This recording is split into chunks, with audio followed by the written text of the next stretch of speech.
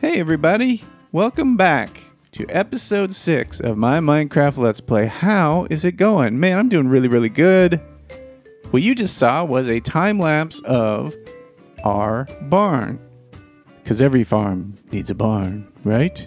And we have one too. So remember last week we did our melon farm, which just turned out all fine and dandy, right? Looks great. Then you come down a little bit farther and you get to the barn.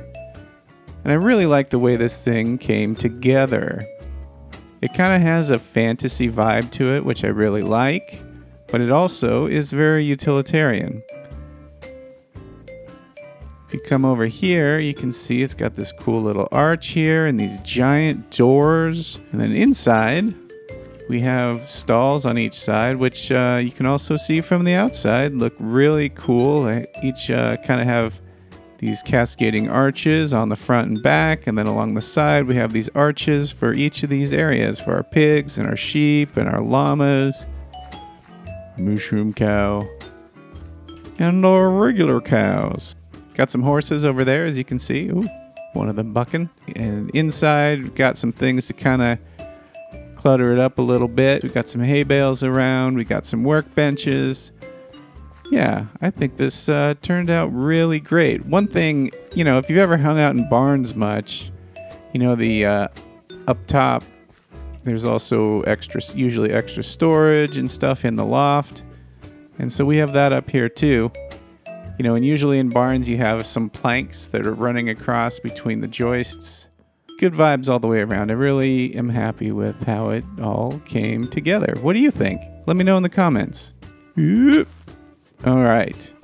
So if you remember last week, we built a melon farm, an automatic melon farm, which I am also really happy with how it all ended up looking. I just think it looks really cool. The collection area for the melon farm is right down here. There's some chests just inside here. And so what I made the front of this kind of like, I kind of made this a little outdoor lounge area, which I think turned out real nice. Inside, over here, this is the collection area. You can see we're collecting melons like crazy. So that's great. What I figure is we can collect the melons from right here. We'll have a row of farmers here, and we can just collect, turn, trade, and just start stockpiling emeralds for books that we need, for resources that we need. And I think that'll work out really great. Yeah, that's some more progress. I built this retaining wall along the back. It kind of runs around the side here. So yeah, that is our new barn. I hope you like.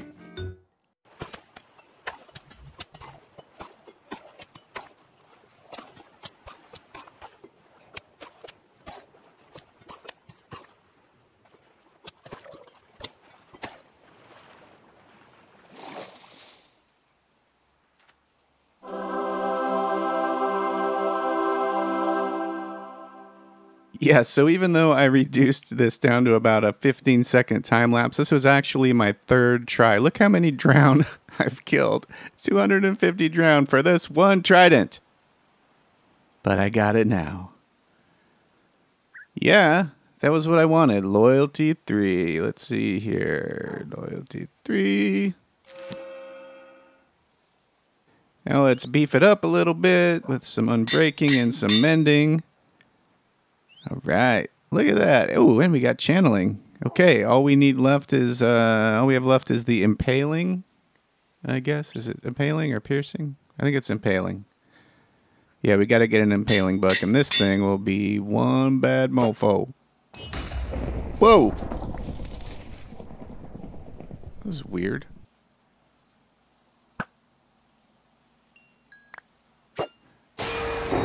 Charge creeper heads.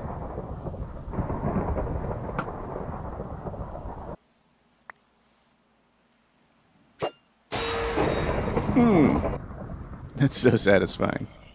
During this storm, I found a zombie villager and led him into our brand new barn. Come on, buddy. Come on. This way. This way. This way. Come on. All right. Let's get you cured up.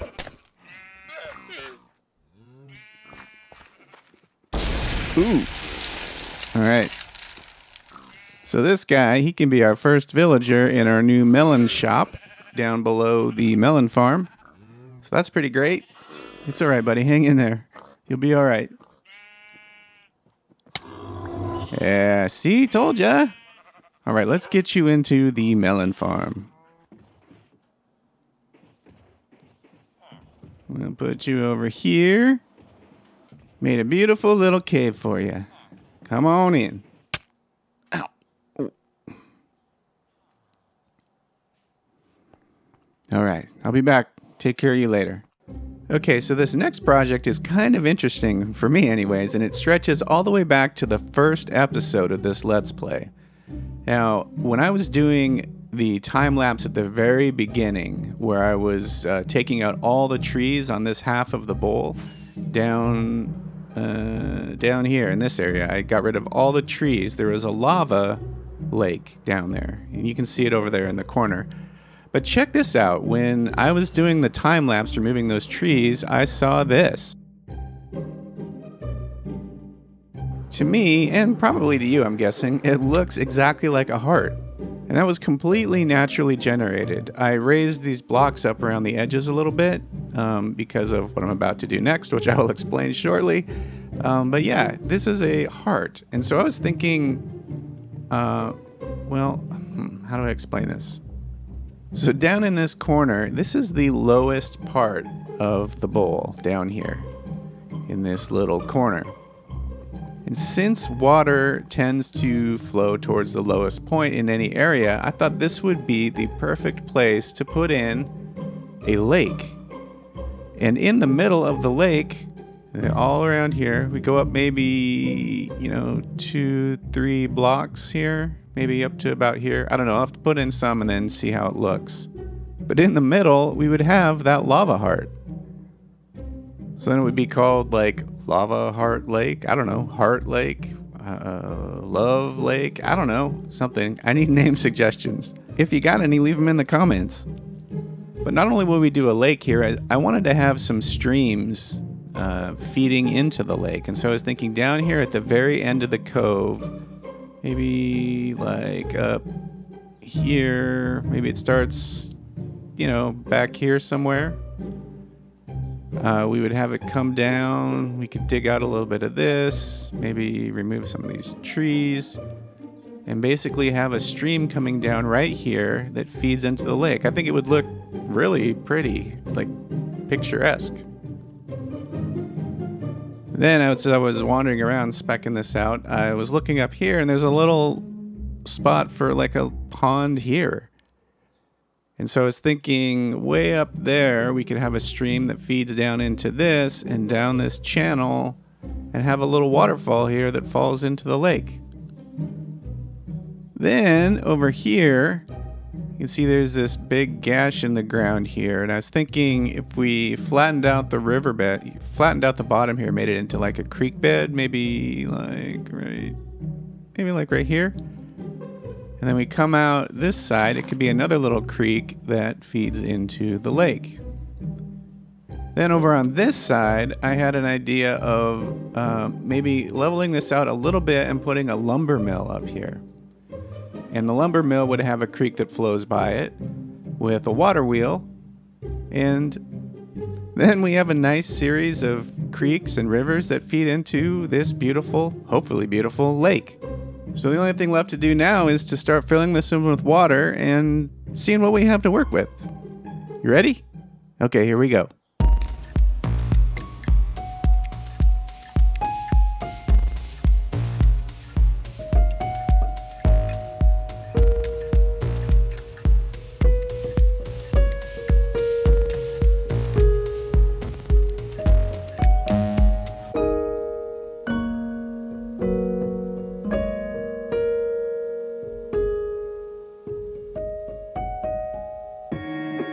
All right. So, couple things.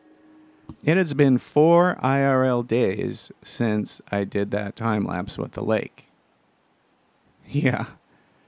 So, 2 things happened. The first thing that happened was I got way more melons than I know what to do with. It's overflowing right now. Yeah. I even have stuff I've already moved out of the way to make more room, and it's still overflowing. The second thing that happened was, you know, I'd heard countless times from very creative builders like, I don't know, like Fwip or B-Dubs or Scar, Pearlescent Moon, and others that you just start building your thing and the creative ideas will usually reveal themselves as you're going along. And this was the first time I felt that in a really big way.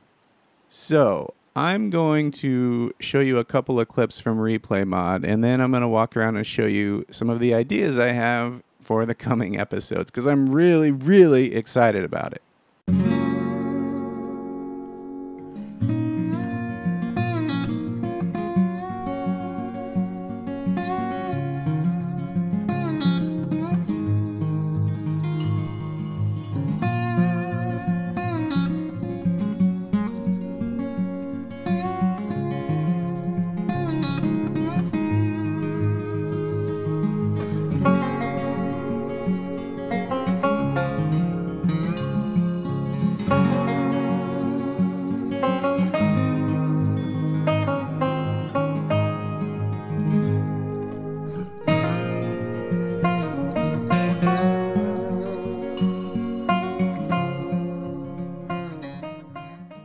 So yeah, I have been doing a lot of detailing, and there's still a lot to do.